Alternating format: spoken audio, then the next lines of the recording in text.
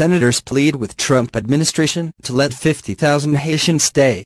16 senators urged the Trump administration Wednesday to continue immigration protections for 50,000 Haitians living in the U.S. because of severe hardships back home. The senators, all Democrats, sent a letter responding to a recommendation by the head of U.S. Citizenship and Immigration Services to end temporary protected status for Haitians by January. The recommendation was first reported by USA Today. The U.S. government has granted such protections to foreigners from 13 countries hammered by natural disasters, famine or war.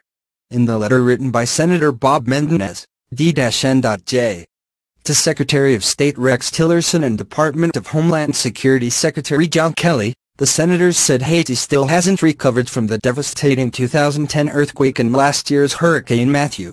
The temporary protection program was created for foreigners when extraordinary conditions in their home country pose a serious threat to personal safety, wrote the senators, including Senate Minority Leader Chuck Schumer, D-N.Y.